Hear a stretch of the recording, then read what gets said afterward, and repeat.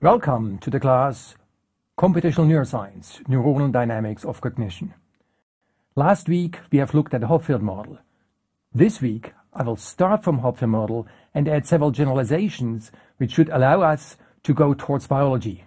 And these generalizations can be all classified as attractor models, and of course I will explain what this means. So last week I used the Hopfield model as an example of a model where it's the interaction between the different neurons that perform a complicated computation, such as finding the closest prototype. And I wanted to convince you that you can find the closest prototype without a central processing unit. Now, if you think about the Hopfield model, it has nice aspects, but it looks like a very special case. You have neurons that are either pointing upwards or downward, plus or minus. You have symmetric interactions. We have looked at random patterns. So there are many directions in which we can generalize. And the overall aim is to go towards biology.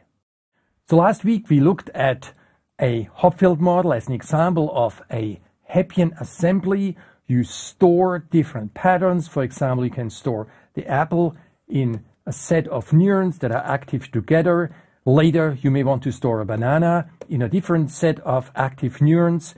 And of course, we don't work with images. We work with random prototypes, and we said that the probability of a black pixel is 0.5 for each of the patterns. So we have several of these random patterns, several prototypes that we store in the network. These prototypes are once fixed at the beginning, and that means we chose a certain rule for picking the weights, and implicitly the patterns are encoded in these weights.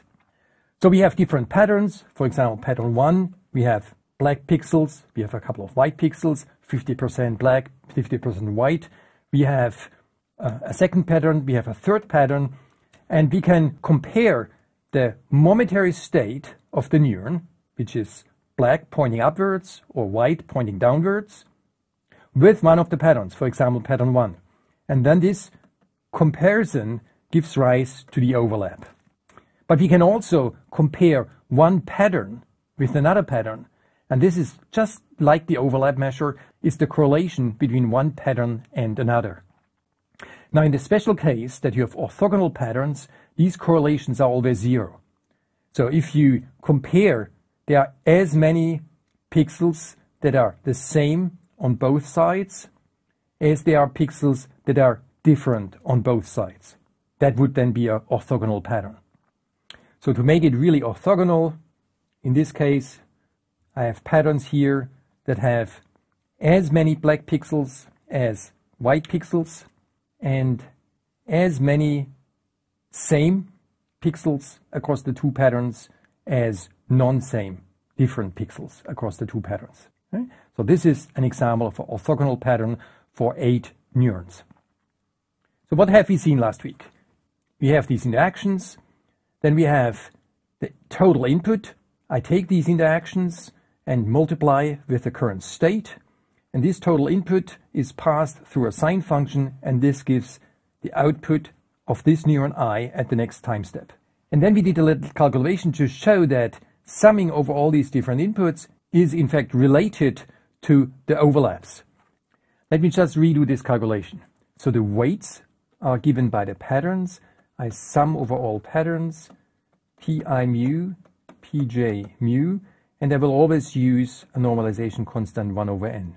So the whole thing is the definition of the weights. And then I copy the sum over j, I copy the sj of t, I put in the brackets, and this is the sine function. And now let's look at this. I have here a sum over j, pj, sj, but this is just the overlap if I include the 1 over n. So all the red stuff gives the overlap with pattern mu at time t, and then I copy the rest, sine function. What remains is the sum over the patterns pi mu m mu of t. So the sum over all these different neurons j is equivalent to looking at the overlap.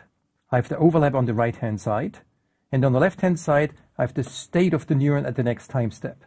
But the overlap itself in the next time step will be a sum of all these different neurons, so I can hope that this gives rise to a mapping from this overlap at time step t to the overlap at the next time step. And this is the central idea that we are going to exploit in the following. So the overlap in the next time step is again the sum over all the neurons in the next time step. And for example, here overlap with pattern 3 is pj3 sj at t plus 1. And suppose we start here at time t, then the overlap with pattern 3 in the next time step might increase and might increase further, and we approach a fixed point. So the dynamics of the network as a whole is attracted towards a fixed point, and this attraction towards a fixed point is characteristic for a attractor model. Of course, we want that the fixed point sits at a relevant state.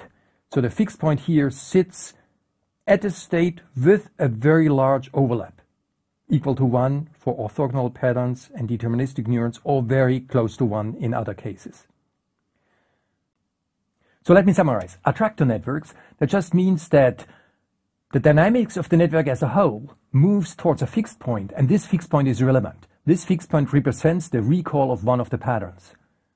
For orthogonal patterns in the Hopfield model, we found last week that this fixed point sits at an overlap of 1, which means perfect retrieval of the pattern. Of course, if I load many patterns into the same network, I have this additional noise term caused by the random walk, so that the overlap may not be exactly 1, but in any case it moves towards a fixed point. So this concept of attractor networks is much more general than the concept of the specific instance Hopfield model that we saw last week. And it's in this context that we will look at different generalizations of the Hopfield model in the following lectures. But before we go on, let's look at the following quiz.